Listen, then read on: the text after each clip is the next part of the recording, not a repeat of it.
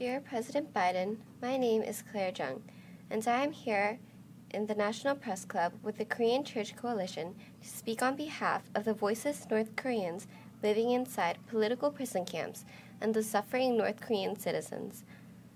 According to Google, North Korea is one of the poorest countries in the world.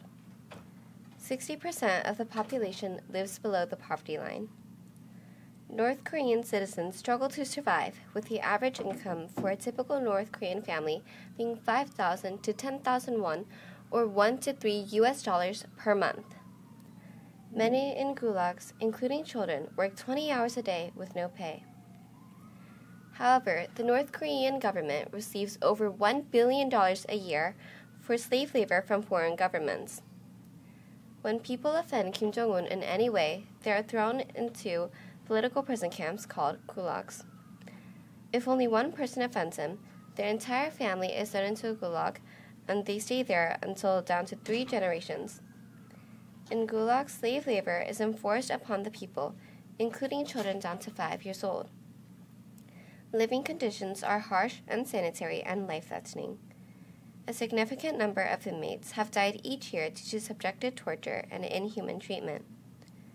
They are comparable to the horrifying historical concentration camps.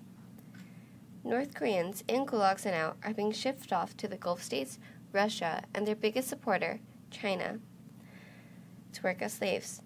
North Korean defectors and orphans try to run and hide in China. However, if caught, they will be forced back to North Korea to face harsh punishments, which can range from being thrown into a gulag to torture and even death.